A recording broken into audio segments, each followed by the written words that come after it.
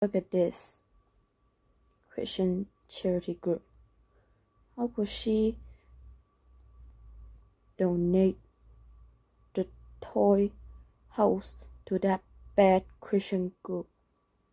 Do you know what that bad Christian group do? This group has a school.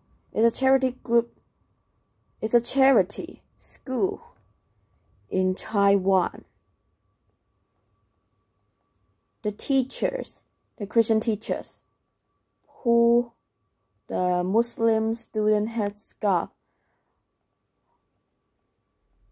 Why would she keep donating or wanted to donate her toys to that bad Christian group?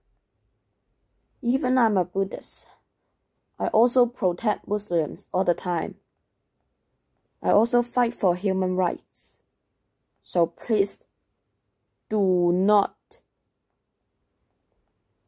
donate things to this group.